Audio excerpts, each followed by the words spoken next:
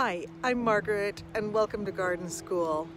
Well, I've taken advantage of a sun break here in early February. It is chilly and it is windy, but it's not raining right at the moment.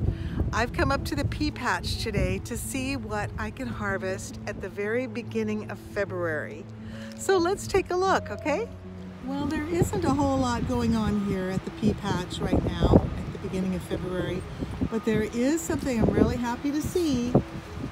It is the purple sprouting broccoli. These shoots from this broccoli plant are just delicious. Now, they do turn dark green when you cook them, but they are so nice, and it is so awesome to have some fresh broccoli here in the middle of winter, right from your garden. Now, I have a few that I'm gonna harvest today, put in a stir fry or something like that. That'll be great. But even though there's just a few today, there will be more and more and more as we get into the weeks of the end of winter and the beginning of spring. This will really produce quite a nice amount. Now, I will say that these plants, the purple sprouting broccoli and the Romanesca, they can get quite big and they do take up a lot of space in your garden. So you may want to think about that as you're doing your planning. However, I don't have anything else going on in my garden in the winter, so it's just fine.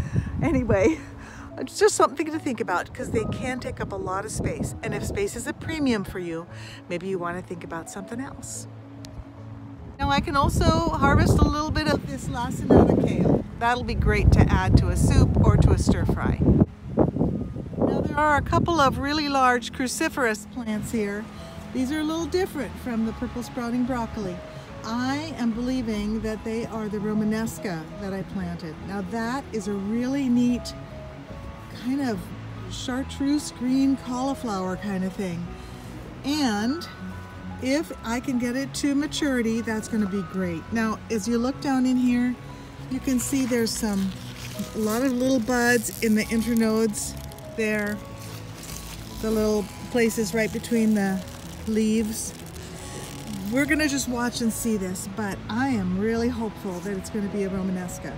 That would be very, very nice to have. Now, there are other things that you can be harvesting in a winter garden, even in February, if you take the right precautions to protect it from the weather. You could have lettuce growing under a cloche, or perhaps even some beets that are still in the ground. I took mine all out in January, and those were good. But there are quite a few other things that you could be growing in the winter and be benefiting from that in your cooking. Yum!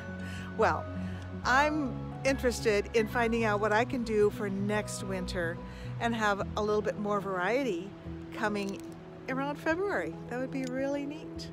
Well, I will say there's always more to learn in the garden. Bye-bye.